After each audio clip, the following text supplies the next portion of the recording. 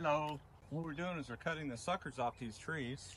The idea is not spread any disease from tree to tree. And then we're going to winterize the fruit trees. The suckers will remain dormant during the winter, but now's a good time to get rid of them so they don't feel any nutrients from the tree in the springtime. Come over here and I'm going to show you one of the things you should never do when you're planting a fruit tree. So the previous owner had the idea of this wire right here. It's stuck in the limbs of the tree. And if you come around the other side over here, you can see the side of the trunk right there? That will kill your tree. It will stress it out right here. This part here was all done by this. So hopefully it survives. So I released that today and hopefully that tree will continue to proliferate some good fruit. So here's some sucker cuttings off of our fig tree. Comment in the comments below if you think that I can propagate some fig trees out of these little suckers here. It'd be good to hear from my gardening pros out here.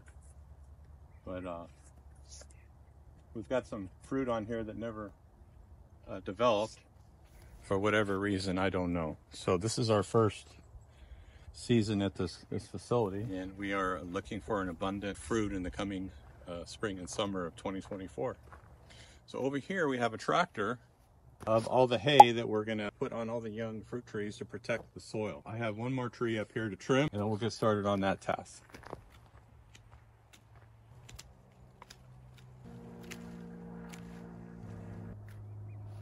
Okay, I think that should about do it on those. Let's start putting some straw down.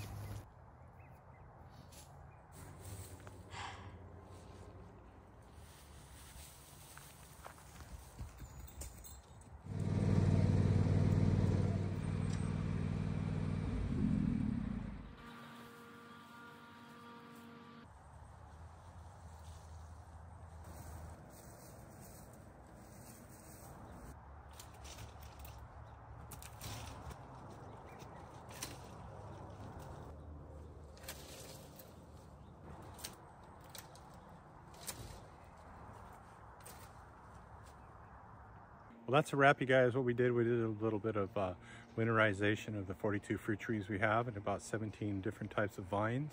Also, I took the kiwi fruit off the vine so to keep down the rat pressure. Thinking about putting them in the compost pile, and we cleaned all that up, and here's the end result. So you just look over to the left of the property. We've got all our fruit trees down there, and we even did the fruit trees on the other side of the fence down by the boathouse. And we've got we've got a Rainier dwarf cherry down there, so I'm excited to see if that one takes off. And this is my first go round for this John Deere tractor that we got, and we are really looking forward to putting in some planters, put in some blueberries, some more cherry trees, and then level off some of the areas in here. That about does it for today.